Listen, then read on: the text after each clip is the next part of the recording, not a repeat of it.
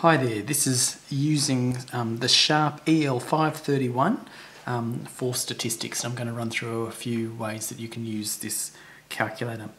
The first thing that we're going to do is I'm going to show you how to clear the memory. Now this is very important because every time you do some work with statistics, you'll need to clear the memory so that those statistics from a previous question don't affect your next question. So the two buttons you'll need to be aware of are the second F and the alpha key to do this. So we press second F and then the alpha key, and we get the option here, memory 0 or reset is 1. We're going to clear the memory, and so we press 0, clear memory 0, and that's the memory cleared. The next thing we're going to do is actually see how we change between being in statistics mode and normal mode. And for this we need the mode key, and so when I press mode, I get my two options, either normal mode, which is the calculator as it is as a normal calculating instrument, or statistics, which is pressing 1. Now if we want to go to normal, of course we press 0, and if we want to go to statistics mode 1, we get lots of different options, but the option we want is 0, which is the standard deviation mode, and so we press 0 again. Stat 0 indicates that you're in the statistics mode of standard deviation and we're ready to go. So if we want to change back, we press mode normal and we're back out of statistics mode. But we want to be in statistics mode, so we can do the next couple of examples. So mode, stat 1, and then SD 0, and we're at stat 0. Now I'm going to show you how to enter some scores into the calculator, and I've got two examples. This first example is just inputting individual single scores into your calculator.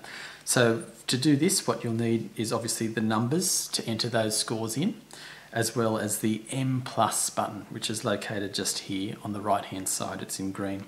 So we're going to put in the score 2 and then M+, and you'll notice it says data set equals 1, so it's indicating you've entered one piece of data. So we'll put in the other scores, 3, and then M+, data set equals 2, 5, M+, 6, M+, 7, M+, 10, M+. We've entered 6 scores. It tells us we've got 6 scores in there, and we're all ready to calculate with them. So now what we're going to do is we're going to find the mean, the sample standard deviation, and the standard deviation. And each of these is located on the keys 4. Above the key 4 you see a little X with a line. Above the key 5 you see a little green SX, and above the key 6 we see a little green deviation X. So to find the mean, we're going to press alpha and then 4 equals, and we get the mean of 5.5. For the sample standard deviation, we press alpha and then 5 equals, and we get the sample standard deviation of 2.88. And then for the population standard deviation, we press alpha and then 6 equals, and we get 2.63. For the second example, what I'm going to show you is how to input information from a frequency distribution table. So instead of entering 7 4 times and 8 5 times and so on, and pressing all of these keys, I'll show you how you can compact that down. First thing we'll do is we'll clear the memory. So we're going to press second F, alpha, 0, 0, and so we're back again with a cleared memory. Now to do this, we're going to need to use our numbers to enter the scores, but this time we'll be using the STO key as well as the M+ button. And what the STO key allows you to do is enter lots of scores in one go. So we're going to enter 7 4 times. So we press 7, STO, 4, M+. Now it says that there's a data set of 1. Even though we've just inputted 4 scores, it's indicating that we have inputted the data set of 7. We're going to put 8 in 5 times, STO 5, M+, 9 STO3 M plus, 10 STO7 M plus, 11 STO9 M plus, and 12 STO6 M plus.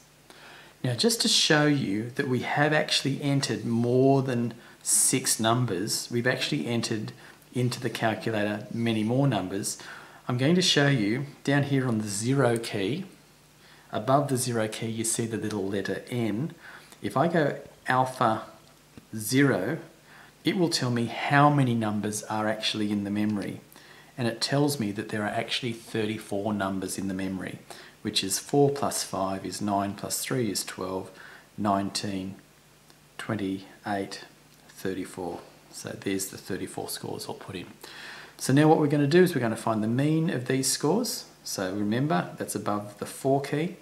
Alpha 4 equals 9.88. The sample standard deviation, alpha 5, equals 1.67. And the population standard deviation, alpha 6, equals, and we get the answer 1.64. We'll clear the memory, second if alpha 0, 0, and we'll go back to normal mode, mode 0, and our calculator's back ready for other work. Thank you.